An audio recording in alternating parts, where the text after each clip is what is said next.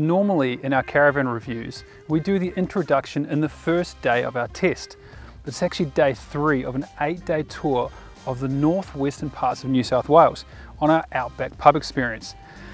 Why is it taking me so long to get this intro done? It's because honestly, this Bushtracker 19-foot compact is so sophisticated, I'm struggling to get my head around it.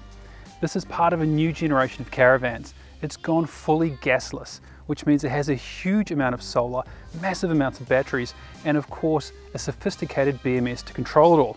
So we'll start our review there. There are a lot of small details that justify the replacement cost of this 19 compact. The vast majority are in the electronics and power system, but there is more.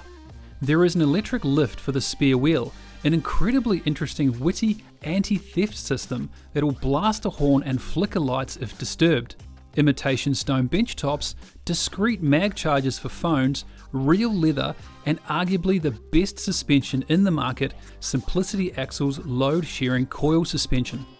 Bushtracker use a locally made chassis with a fully welded alloy frame that is lined and clad with 3mm thick fiberglass. Sandwiched between are solid fire-resistant insulation panels that are cut to size so will never sag. The walls are 25mm thick and the ceiling stand out at 75mm thick, and it's a single skin that joins from the foot of the van to the back of the bottom. With minimal holes cut for wiring, it should be leak-free and certainly offered great insulation in the hot Sturt National Park sun. The floor is a resin-infused composite that will never rot and is tough enough to suspend the water tanks and plumbing, meaning the chassis is the lowest point under the van. One of the benefits of having a couple of days to have a really good look at this particular Bushtracker is that I've been sitting in the camera car for that time watching the suspension work underneath the caravan. This uses Simplicity Axle's load sharing system. Now this one is the coil arrangement. And honestly, it looks fantastic. The amount of vibration that's coming through the suspension being taken out of the van under all the corrugations we're seeing is mind-blowing. It still lurches a little bit in wind, and we did have some pretty windy days, but the ride is super smooth. The rest of the underside, as with all Bushtrackers, faultless. Everything's tucked away neatly. All the plumbing is so well protected, you should never see a problem. The inner drive power management system is the heart and brains behind this Bushtracker's self-sufficiency credibility. With an incredible 1480 watts of solar panels on the roof, the single 60 amp MPPT regulator has its job cut out. A 40 amp DC-DC charger controls the charge from the Anderson plug, and there is an AC charger for, well, no real reason, as even in bad light, this van creates more than enough power to never have to plug it into a main socket.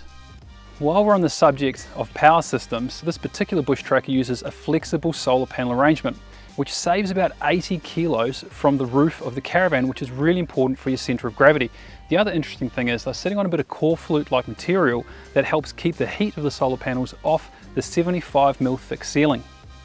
A C-Zone digital switching system that incorporates an iPad app controls the whole van, and one thing in particular interests me: turning on the Truma Eventer air conditioner remotely to cool the van for the last hour of your drive. Feeding it power from the Anderson plug and solar means it won't impact your 600 amps of battery. When you do pull up, the inner drive supplied 3000 watt pure sine inverter powers the fantastic Thetford induction cookers, the combi microwave oven, and AC. The fridge is a 188 litre 12 volt compressor from Dometic that requires less ventilation than a 3-way, adding better dust resilience to the build. Water-wise, the van carries 300 litres of general use water between 4 75 litre tanks, which are digitally valved to maintain the load balance. And there is a separate 75 litre tank for drinking and an optional grey tank. The toilet is a traditional cassette type, which is tucked away in a recess to allow for maximum shower space.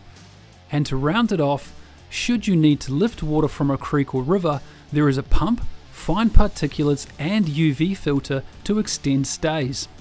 Now the qualifier: this van is not entirely fossil free. The hot water service uses diesel and doubles as a space heater. Yes, you could option on an electric system, but typically an instant hot water system will draw as much as 100 amp, so you'll need more battery and another inverter to be safe. Or you could option one on with a holding tank, but then you'll wear the weight penalty of lugging around all that hot water. So this 19-foot compact is a family van with triple bunks in the back and this quite high bed at the front. Now the reason why it's so tall off the ground or off the floor is for storage, particularly for the massive front tunnel boot, which is a massive highlight. Now I really like the subtlety in the decor. The colour is just very classy. There's not too much going on. There's no fancy LED lights to sort of dazzle you. This is just a sophisticated, classy interior. Towing the 19-foot compact can be done with a mainstream ute like a D-Max or a Ranger, as it's not too big and the 3,500 kilo ATM is within the limits of most new utes and SUVs.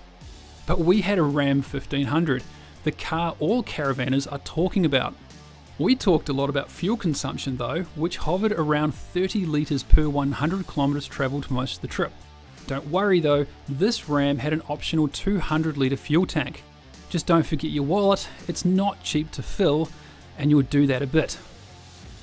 So, does it all work? Absolutely flawlessly.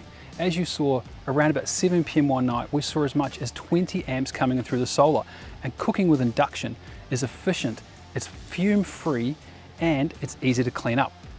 If you're willing to compromise and put in an electric hot water service, you could reasonably live completely off-grid in a caravan like this. It is truly the future of fossil fuel-free caravanning.